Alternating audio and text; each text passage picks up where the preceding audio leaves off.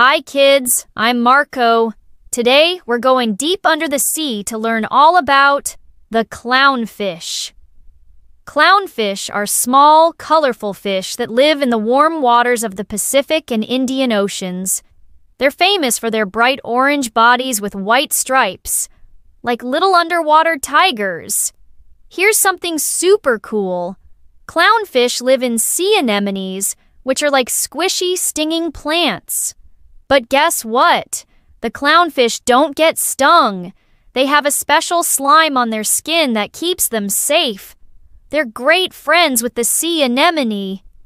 The anemone protects the clownfish from predators, and in return, the clownfish keeps the anemone clean by eating little bits of food and dirt. That's called a symbiotic relationship. Can you say that? Symbiotic. Great job. Here's a funny fact.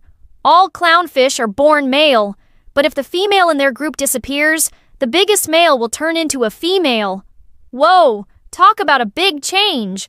Clownfish are amazing little swimmers with big personalities.